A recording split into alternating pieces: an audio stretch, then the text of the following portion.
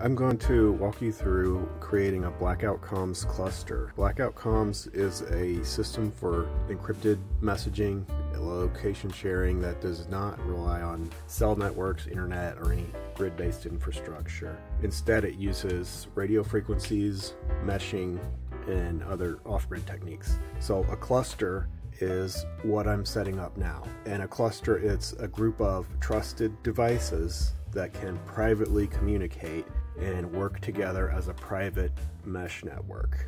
These are brand new devices that I'm going to set up as a private cluster now.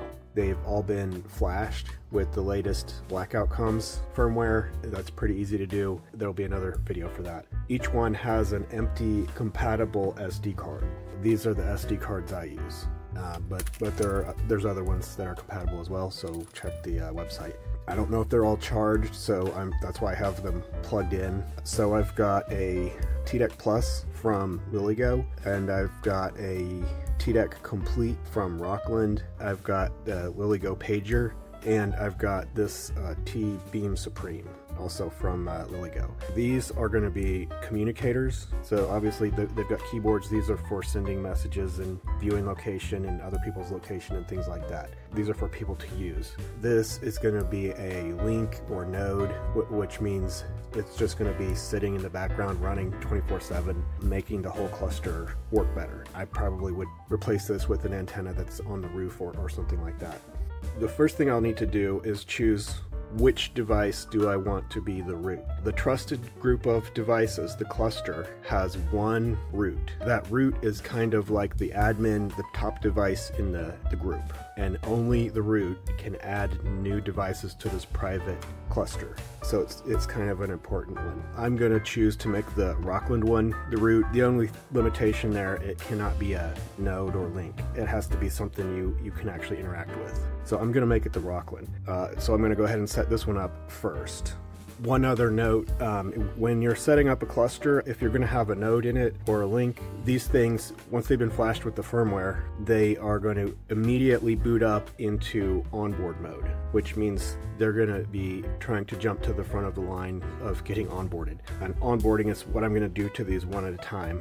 So I'm leaving this powered off. I'm going to do this one last, but it needs to be powered off, so the screen is blank. I know it's not running. I'm just going to set that one aside for now. I'll get to that last. First, I will set up the device I chose as the root. So I go through some of these simple questions, my time zone, daylight savings time, and I have to give the device a name.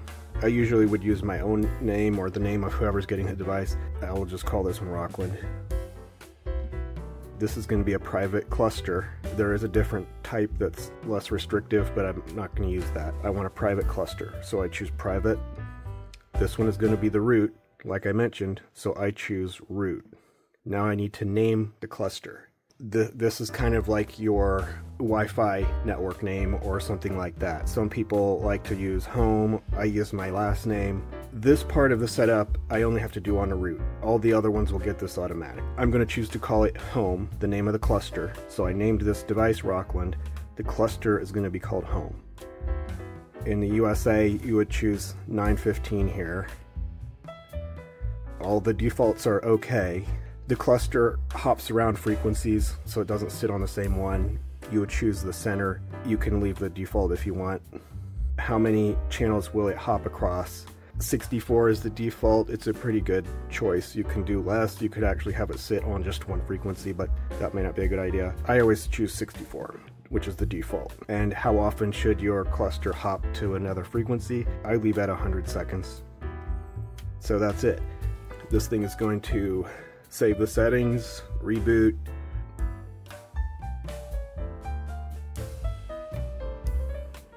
Okay, so now I have a cluster with one device in it.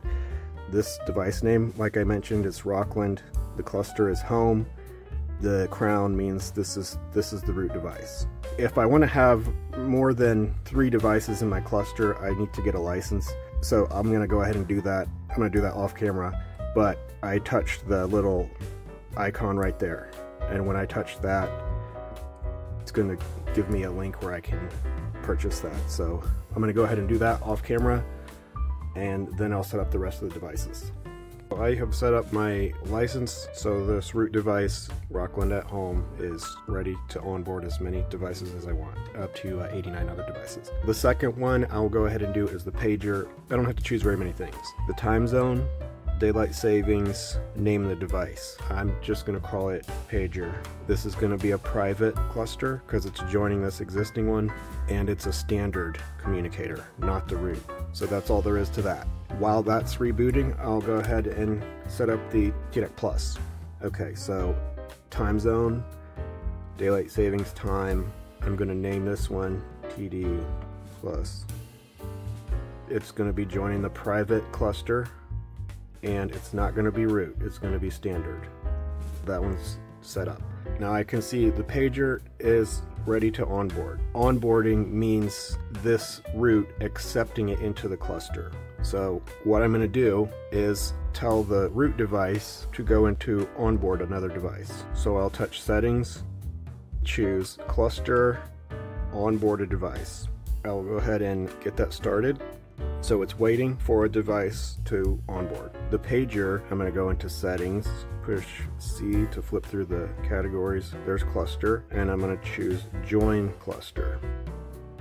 So now this one is ready to accept another device. This one is trying to join, and they will pair up here. It should take a minute or two. Once in a while it will get stuck and you may have to restart the devices and tell them to onboard again. It doesn't hurt anything. What they're doing is this device is sending all of the settings to this one and some other information about the cluster that it's going to need. It may look like nothing's happening for a few seconds. Just leave them alone and let them go. Okay. So that's it. They should restart.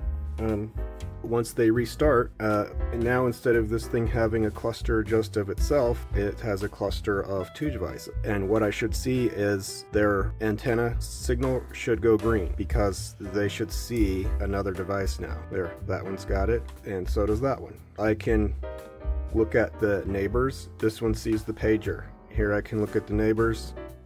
This one sees Rokland, so they are ready to go. Alright, so next I'm going to onboard the TDEC Plus.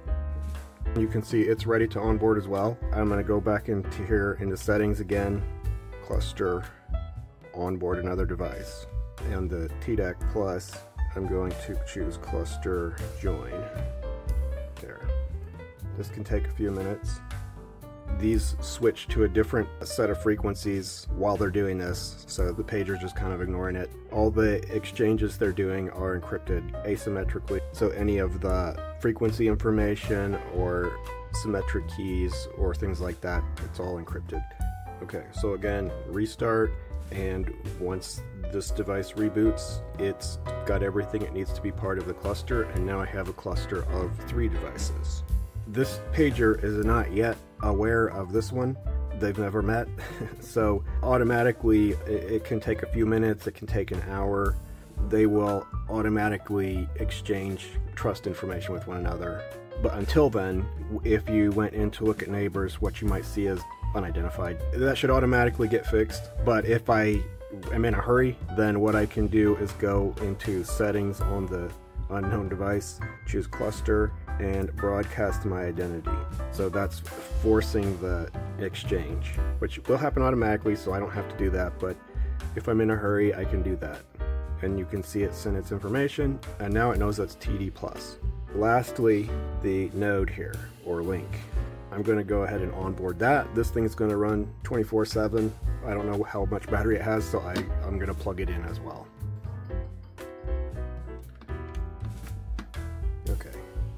It may come on as soon as I plug it in. Yeah, what I can see is, I know it's hard to see on this camera, it's going to start up and it's going to say onboard connecting, and it's on frequency 911.1. Then it will just sit there until it gets onboarded. On the root device, again, same thing. I'm going to choose onboard. Notice I didn't have to do any setup on this device. I just installed the firmware, put an SD card in, turned it on, it's ready to join. And again, you can't see on the camera, but I can see all the steps. It's exchanging its trust information and frequencies. They are both restarting, which means it has successfully joined. And so we have a situation again where It's all a cluster now, a cluster of 4. These 2 have not yet met this device, and that would automatically happen. But while that's going on, it may look like things aren't working very well. So rather than waiting, this time I'm going to have the root device broadcast its identity to everyone, so that just to force it and not wait for it to automatically happen. What I do is go into the devices screen here. This one, I can tell on the front of it, it's named N58655. Links or nodes will have these weird looking names that were automatically assigned, starting like N dot, T dot. I know that's a link or node. So what I'll do is choose that one, and I touch the handshake button. What's happening now is that the root device is broadcasting identity. See, it went out. To see if both of these got it, because sometimes it takes more than one try, I'm going to go look at the neighbors on TDEC Plus. So it sees Pager and Rokland. There it sees N58655. And let's see if the Pager got it as well. Yep, it did. So we have a happy cluster now. And just to check, I should be able to broadcast a message and everyone should get it. So I'm going to go ahead and try that now. So on the TDEC Plus, what I'm going to do is send a message. It's going to be a broadcast. Hello.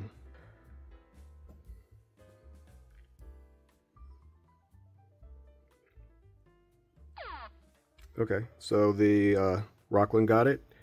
TDEC Plus got it. You can't see it, sorry. As it rotates through its screens, it should show hello. Yep, there it is. So it got the message as well. So there's a trust between them all. It's private.